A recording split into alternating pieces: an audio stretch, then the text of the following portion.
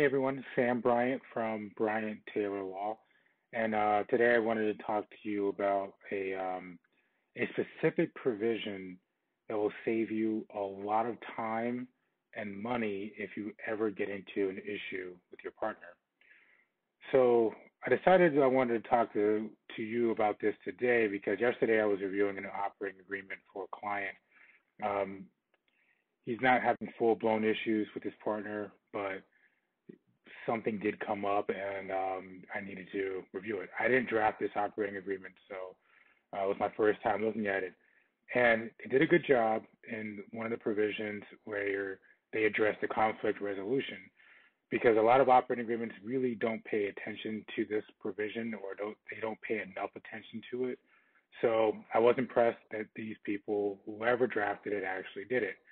In a nutshell, in this operating agreement for my client, um, the first step, if there was any issue, is they had to work it out with each other. If they couldn't work it out, then they said that they would go to arbitration. Arbitration is a form of proceeding where you're not officially in court, but there is a neutral third party who will decide your issue and you're agreeing to abide by that person's ruling. So again, so the first step was we try to work it out ourselves. Second step is we'll go to arbitration. And if that didn't work, I believe they had some sort of provision for mediation, and they left it at that. So I thought it was a good first step for them, but overall, um, I didn't think that their process was complete. But the main issue that I saw, or main opportunity that I saw for my client, was for them to include a timeline. And this is what a lot of people miss. They may have provisions in operating agreements or partnership agreements that say, we're not going to go to court, we'll try to work it out ourselves, or we'll go to mediation or arbitration. And this is all put in there in an effort to save money. But they always forget about the time period. If I say that if we have an issue, we're going to talk it out first. Well, that could mean anything, and that could last for as long as we wanted to. If I'm the one that doesn't have the issue, and my partner has a problem, and they bring it up to me, and we know that we have to talk it out first before we can do anything else, how long is that supposed to last before we're able to go to our next step? If I'm the partner that has an issue. If I'm the partner that doesn't have the issue, I'm going to prolong this as long as possible so that I can just keep going and doing what I want to do and not have to worry about any issues with going to court.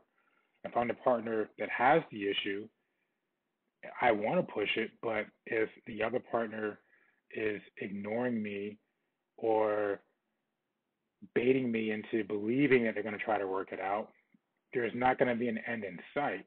And meanwhile, if you're hiring an attorney, you have an attorney that's racking up bills before you even get to court. And then before you know it, you spend all this time and money, and you really don't have a resolution. So the simple solution here is when you have a procedure for a dispute resolution with your partner, put some time frames in it. So if you have an issue, first step, you work it out with each other, but give yourself 30 days. So if you haven't worked it out in 30 days, then you can go to the next step. And then if that step doesn't work, then you can go to the next step. But the point here is if you give yourself this time period, you have an idea of knowing how much time you have to go to court. So if I want to hire an attorney and I need that attorney to negotiate an issue with my partner, we already know we have 30 days, so we need to figure this out soon because then we go to the next step. Doing that is going to save you a lot of time and money because without it, there's really, at least without a time frame, there's nothing stopping the party that's doing something wrong from just prolonging things because the party that's doing something wrong in your eyes likes things the way they are. if you're being wronged, you're the one who wants to change it. So if you're the one who wants to change it, you need to do whatever you can to speed things up that will save you time and will hopefully save the business if that's something that you still want to be a part of at the end of the day.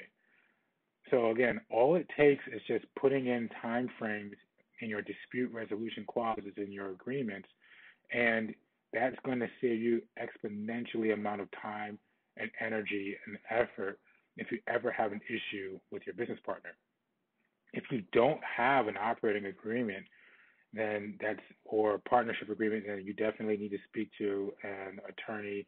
That's something that we specialize. You can visit our website, link below. But when you do have one, just keep in mind that if you do have these dispute resolution provisions in there, put some time frames on there so that you can speed things along. That's all I have for you for today. If you like the video, please click the like button, subscribe, visit our website. We'd love to talk to you. Take care.